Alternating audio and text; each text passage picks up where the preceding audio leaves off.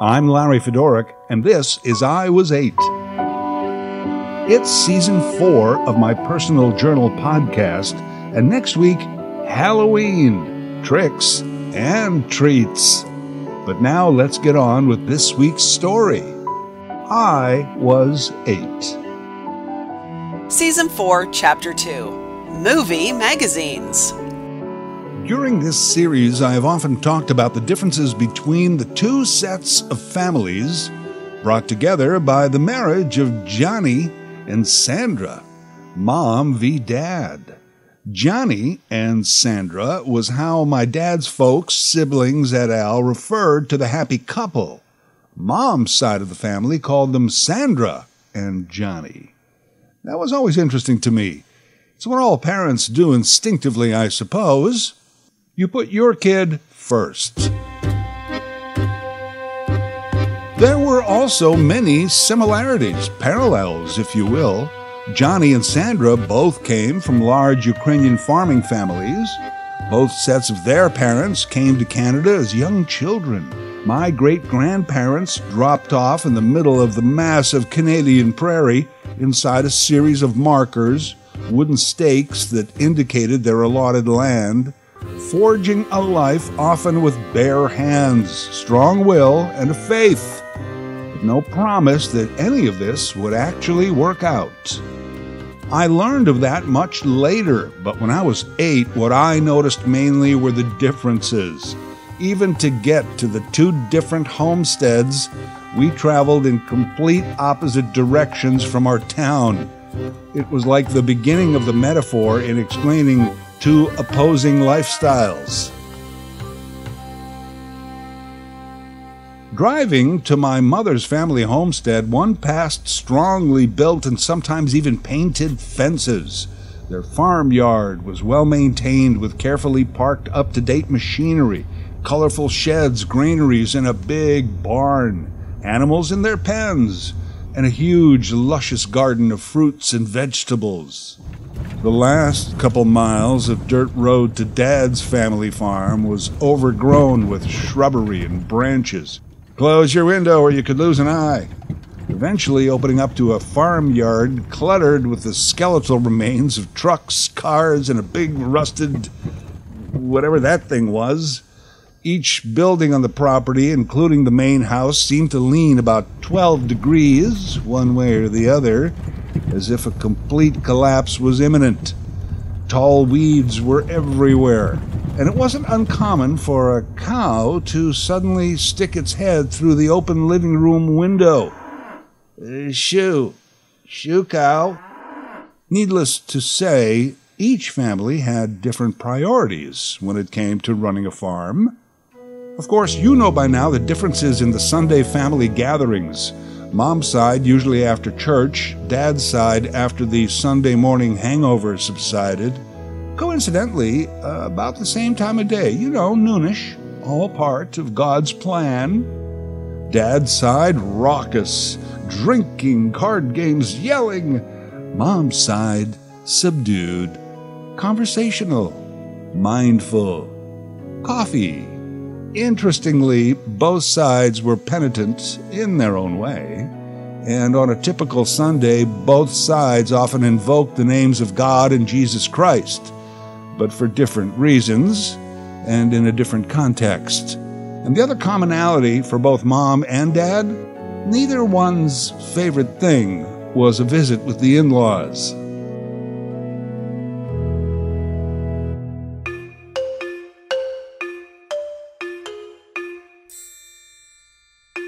For 8-year-old Larry, there was good and bad on both sides. I mean, what choice did you have? You had to go.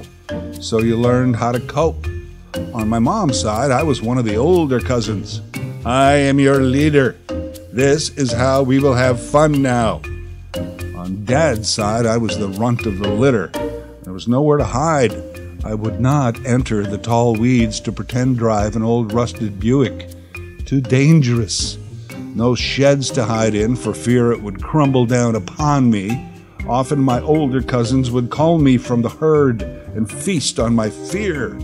So I learned it was best to just stay in the main house, set up in a corner that had a good line of sight to my mother, and find something to pass the time. It was in that corner I made the glorious discovery of movie magazines. Movie Screen, Movie Land, Silver Screen, Motion Picture, and of course, Photoplay. These were all brought to the party by my dad's sisters, Violet, Lily, Mary, and Alice.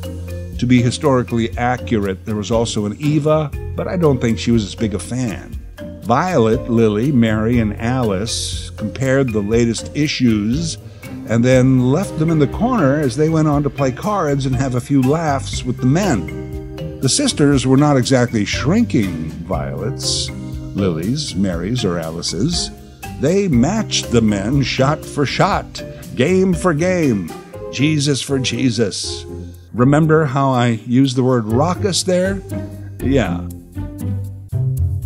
I was already a magazine aficionado. Mad, Cracked, Sick, comic books, which were almost like magazines. But there was nothing like these, nothing like movie magazines. Mother didn't even have to tell me. I could sense that reading these things was probably a Catholic sin, but I couldn't resist.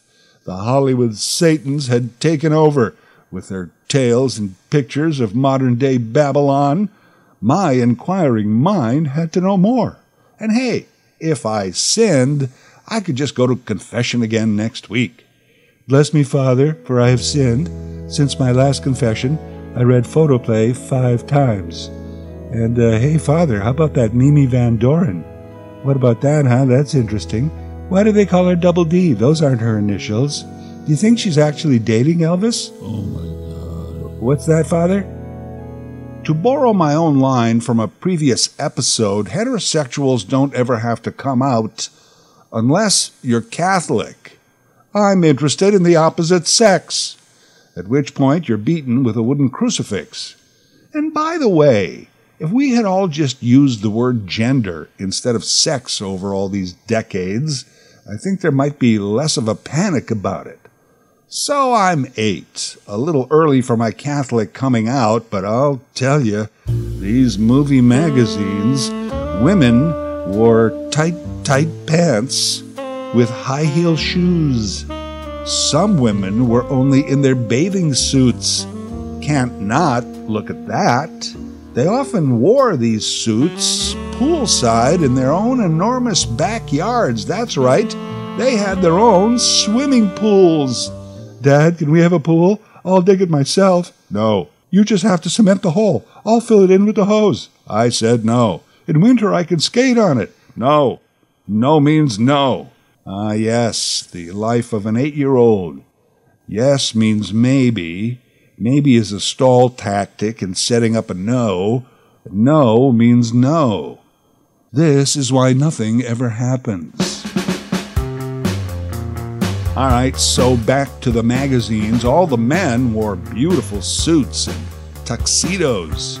Everyone drove extravagant cars, except when they rode around in a limousine. All you had to do was be in a movie or sometimes just TV, and this would be your life. I began to notice that Violet, Lily, Mary, and Alice tried to look like the women in these magazines. They wore shiny, fancy dresses, impossible shoes, complicated hair, and lots of makeup. Their perfume arrived a half an hour before they did and stayed for 2 hours after they left. If any one of them hugged me, I still smelled like them even after a bath. I assume their spouses appreciated the effort, but even at 8, I knew that Violet, Lily, Mary, and Alice were no Grace, Liz, Marilyn, or Doris. No offense, but this is why Grace, Liz, Marilyn, and Doris are taking a limousine back to their swimming pool, and Violet, Lily, Mary, and Alice are drinking shots at a card game on a farm in Saskatchewan in a building about to collapse and kill us all. I learned a lot from those movie magazines. Here's one. Marriage doesn't have to last forever. Not necessarily. In movie magazines, you could be married again 3 times, more in certain cases. There was this thing called divorce. It was like the opposite of marriage. It was like calling a ball game because of rain. That seemed smart to me. Like it would take the pressure right off. Hey, sorry this isn't working out. I'm out of here. There were days when I wanted to divorce grade 3. Oh, what? The Catholic Church doesn't allow divorce? Oh, big surprise. Well, the movies do. Mind you, our town had only 1 movie theater but 2 Catholic churches, so it's hard to tell who to believe. The other fascination for me in these magazines was that a lot of movie people seemed to drink this beverage called champagne. It seemed to be their go-to drink. It looked delicious, and I wanted some, but I found out it was a booze. It was one thing to get a sip from your dad's beer once in a while, but quite another to pop a magnum of champagne with the boys at the Ball Diamond during grade school recess. Hold on a second. What about ginger ale? Looks just like it. This one even calls itself the champagne of ginger ales. As a lifelong Pepsi guy, my parents were surprised when I began to ask for ginger ale. No one had any champagne glasses like they did in the movie magazines, but I did find something else, this old parfait glass in the back of the cupboard. So I washed that out and had my champagne in that. Elegant. Add a couple of Popeye candy cigarettes, and there I was, right in the pages of Photoplay, hanging with Liz and Marilyn. You know, nothing like an 8-year-old emulating the consumption of alcohol and tobacco, while in reality consuming copious amounts of sugar. Eventually, Mom had to put a stop to my smoking and drinking. Those Popeye cigarettes, a hard habit to kick. I was up to a pack a day, plus an entire bottle of champagne. You know, instead of playing pretend driving in the family car, I switched. I would just sit in the back. Booze and smokes and limo conversations with Sophia. I also noted that the people in these magazines flew in airplanes a lot. One day I might fly in a plane. But in the meantime, I occasionally took my Canada Dry and Popeyes upstairs to my room, where I sat in a chair sideways by my window and gazed down as we floated over the countryside below, on our way to a movie festival in France. More champagne, Larry? Yes, don't mind if I do. Thank you, Liz. See if Kirk would like some. Mom would come up and find me just sitting sideways by the window, sipping ginger ale and staring out the window like some psycho. Larry, what are you doing? Oh, thank you, stewardess. No, we're fine. Nothing at this time. I will ring if I need you. I didn't even really put 2 and 2 together to understand that these places like Hollywood, New York, or even France existed. It didn't matter. They, along with their glamorous residents, existed in the pages of these movie magazines. My twice-monthly escape from the world of a crumbling Saskatchewan farm overrun with packs of roving older cousin bullies. I wish I had understood the fascination of it, or kept the spirit of it all. Maybe I would have gone on to invent People magazine, or Lifestyles of the Rich and Famous, or Entertainment Tonight, or possibly even the Internet. I didn't. You know, we started out today with some early 19th century immigrant dirt farmers, and the next thing you know, we were driving down Sunset Boulevard. Fantasy, movies, the words often interchangeable. The great thing is that when you create one or the other, unlike real life, you are in charge of the story and of the way it turns out. And that's why I'd like to dedicate this episode to my first wife, Jane Fonda.